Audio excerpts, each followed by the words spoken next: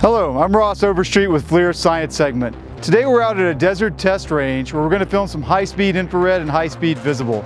In particular, we're going to be shooting body armor, taking a look at how the bullets interact with the body armor. I'm going to get up in those rocks up there, shoot from one side of the screen to the other and see if we can see bullets in flight. We have a number of customers who are trying to see a bullet in flight. One group of customers wants to inflate airbags or some other means of protecting a VIP or dignitary. The other group wants to automatically respond to the sniper. Another thing we're going to do is shoot some tannerite. Tannerite is a small explosive that explodes when a bullet hits it, and it's a decent simulant for improvised explosive devices. We have lots of customers who study IEDs. Another thing we're going to look at is weapon mechanics. We're going to take a look at slide cycling on a couple of pistols and bolt cycling on some AR-15s. So here we have the FLIR X6900 SC. This is the fastest full resolution infrared camera on the market. It provides 1,000 frames per second at 640 by 512 resolution.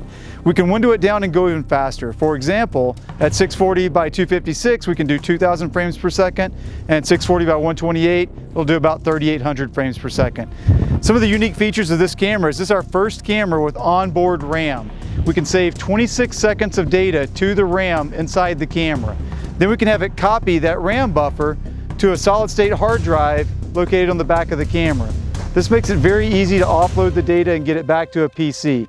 After a number of shots, you can simply pull the solid-state hard drive, take it back to a PC for download, stick a new SSD in, and take more recordings.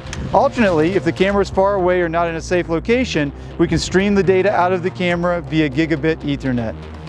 The camera beside is a high-speed visible camera from IDT. One of the things that we're doing today is we're going to synchronize thermal and high-speed visible so that they both open their shutter at exactly the same time and run at the same frame rate. This is going to let us get the same data set in both thermal and visible. We think we'll see different types of information in each waveband, and they'll be complementary. Another neat feature of this FLIR X6900 SC is it has our first in-house designed and built optic on the front. This is the 100mm optic. At the moment we have 25, 50, and 100 available. We have a lot more coming. This one is manual focus, so you twist the focus ring to manually focus it, and it also has a focus lock, so if you don't want it moving around, if you're in a high vibe environment, you can lock the focus. Additional lenses will be computer controlled, so we'll be able to control the focus from a remote location.